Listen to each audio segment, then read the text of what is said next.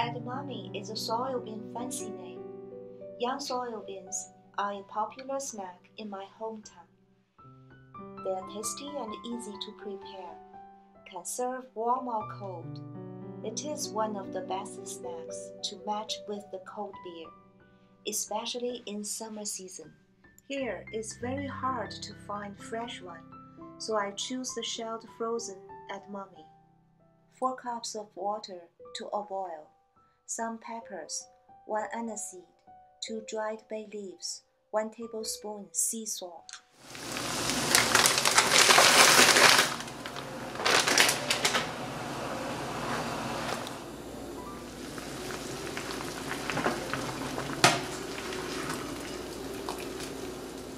Thanks for watching.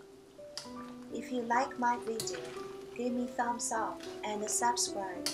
I will share more delicious and healthy recipe with you. Bye!